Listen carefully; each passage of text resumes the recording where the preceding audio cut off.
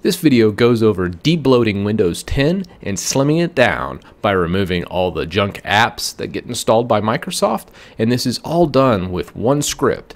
And at the end of this video you'll see it run through my computer, remove all the nuances and crap that gets installed on Windows 10 such as OneDrive, and also it prevents Windows 10 from taking over and putting Microsoft Edge as your default browser. Coming up. Okay, we're going to start by going ahead. I made an article about actually debloating it.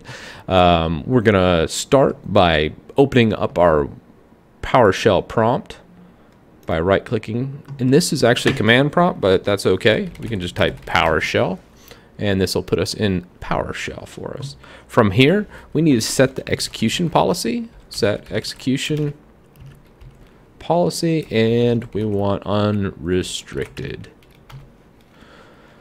All right, with that done, we need to go to GitHub and download our script. So we'll just go ahead and click on this link. We want the actual debloater.ps1 script.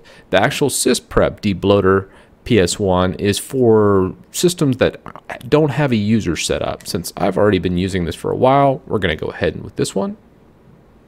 And we'll just go download zip. All right, we'll open that up, and I'm going to put this on my desktop. So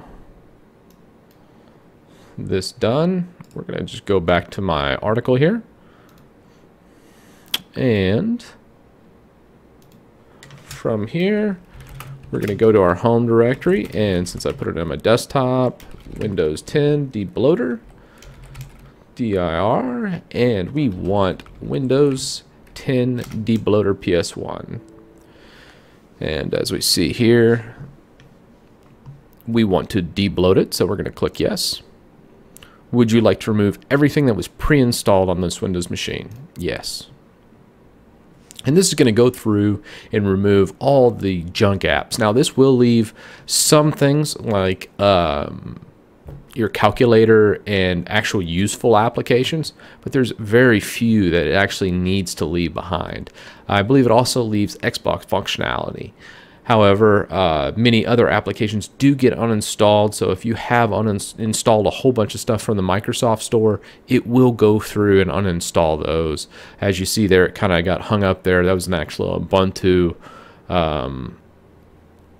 subsystem that I actually installed on this, so I'll actually need to go back through and install that subsystem again if I wanted to use Ubuntu in my Windows box. And if you're interested in that, I actually made a video over it, and I'll link that in the description below too. So I'm going to go ahead and let this finish. All right, now that all our apps are uninstalled, we want to prevent Edge from taking over as the default PDF viewer. We want Adobe, of course. And if you use OneDrive, you're going to click no here. However, I don't know anybody that actually uses OneDrive, and if you do, you're probably about to lose your data that you have on there because it's horrible with versioning. Use Dropbox like a normal human. All right, now it says it needs to reboot the machine to restart. We don't want to do this because I'm currently recording.